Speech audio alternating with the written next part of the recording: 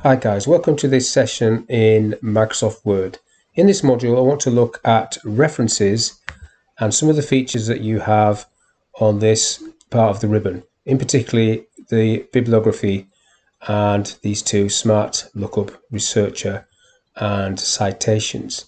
So first of all, the Smart Lookup feature. So if I type, for example, the word Spartan and then highlight that word and click on Smart Lookup, what this feature does, if you're on the internet, it will give you some information about Spartan helmets and stuff like that there.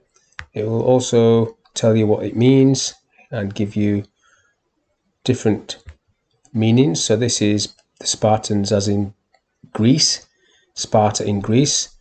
This is the word Spartan as in Spartan, harsh, hard, frugal, that sort of thing. So that's Smart Lookup. The one next to it is called Researcher. If I click on that, it gives you this little feature. If I type Spartan in there, it's going to come up, in this case it's coming up with Sparta in Greece. It gives you similar sort of information and links to different websites that are relevant to Spartan. So both these features obviously are dependent on internet connections. So let's just get rid of that one. So next I want to look at how you insert a citation. So citation, add new source. So let's add a book and I will be the author.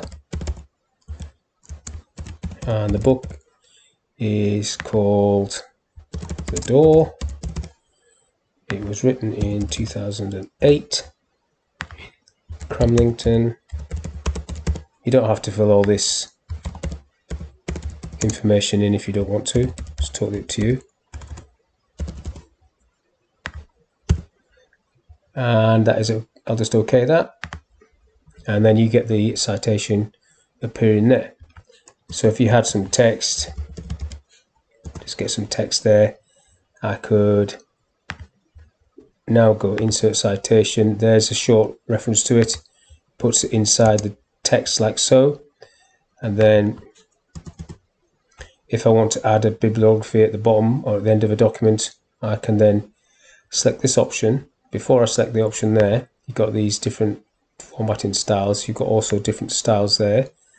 I've selected this one, Harvard, but there are lots of different styles. So I'll leave it on that one. And then you just click this button and select bibliography and it drops it in like that. So that bit there is just a short reference to it. So if I undo that, take that off for a minute. What you've also got is this little drop down where you can add, if you want, just placeholders so you know you're going to do a citation. So if I click into there, for example, and I've just typed the word glimpse, but I want to do a citation but I haven't got it added yet, I can just put a placeholder like that and I can give that a name if I want. If I click OK to that, it just puts that in there. And then you can later on just edit this and add a citation as you wish. So that's inserting citations, so you can create a bibliography after a report or a dissertation. What you've got next to that is captions. So when you insert caption, you've got things like figure 1, table 1 and stuff like that. If I drop this list down, you've got table, and you can add your own. So if I just add my own, I'll just call it Sax. Okay, so that now becomes available in that list. The auto caption feature, if I click on that, will give you, if I tick any of these, every time you do one of these features, it will put the caption on for you. So if I select word table, I find word table there, if I tick that, and then it's going to put the caption above, I'll click OK to that. Nothing's happened yet, but if I go and insert a table quickly, it puts table 1 above that for me. If I insert another table, it'll put table 2 and so on and so on. Now, if I insert a picture, I can do a caption for that. So insert picture, this device. Let's go to family tree and pick one of my pictures. Better pick myself.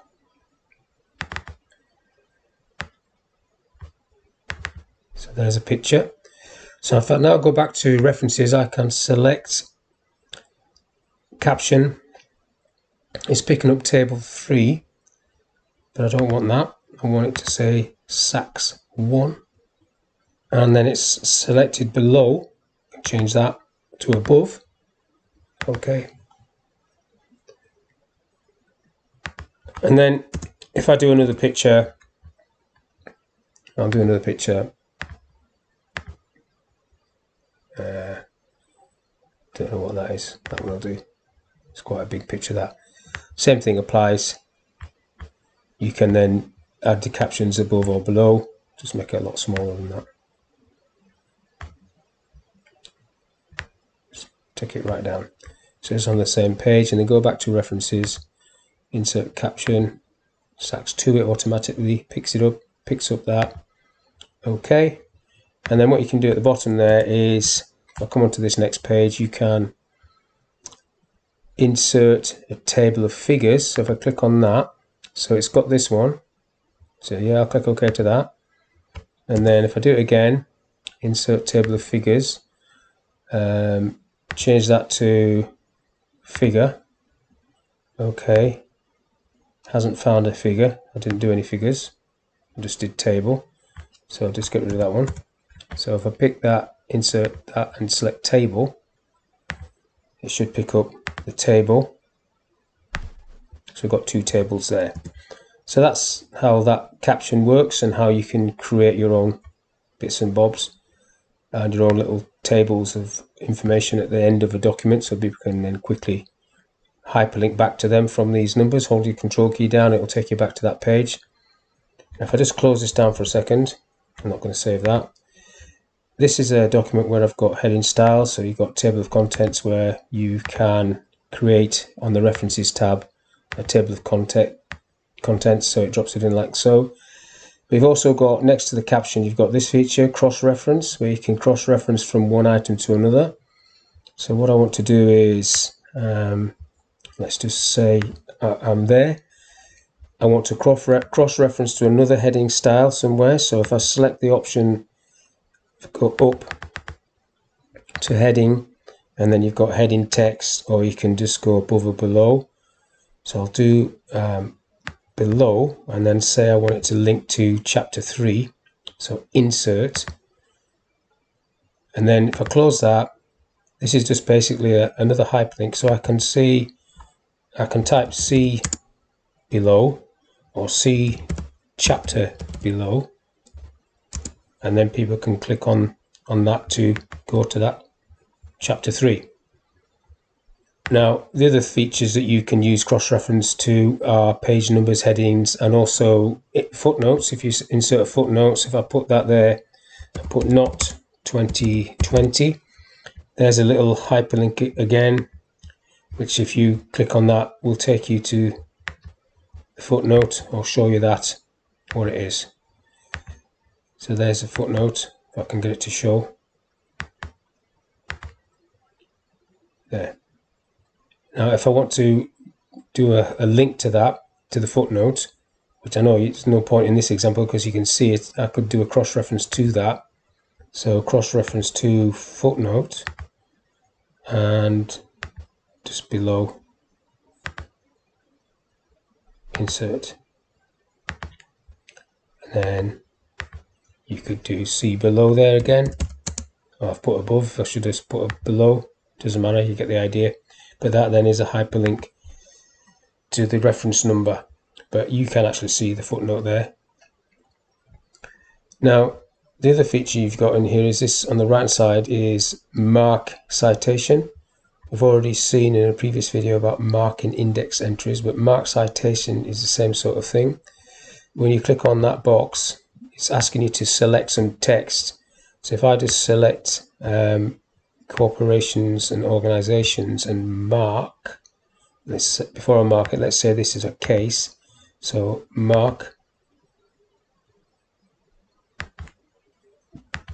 okay, in fact let's say that's mark.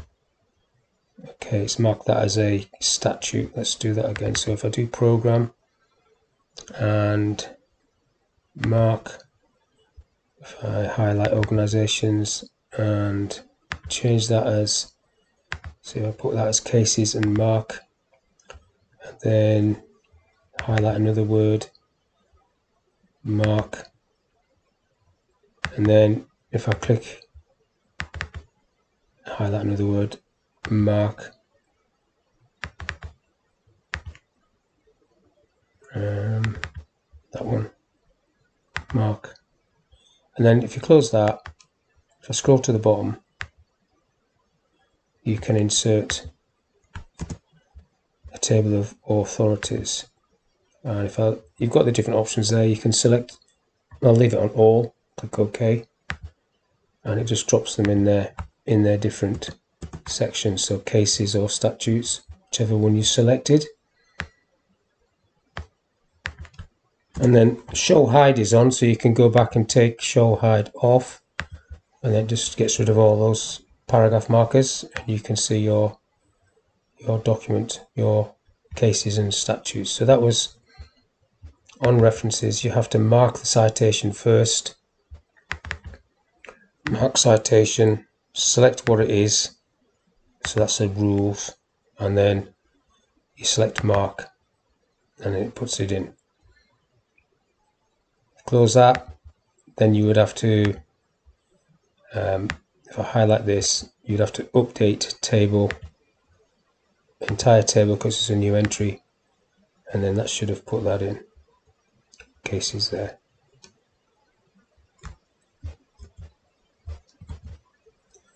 Okay, so that's the end of this little video.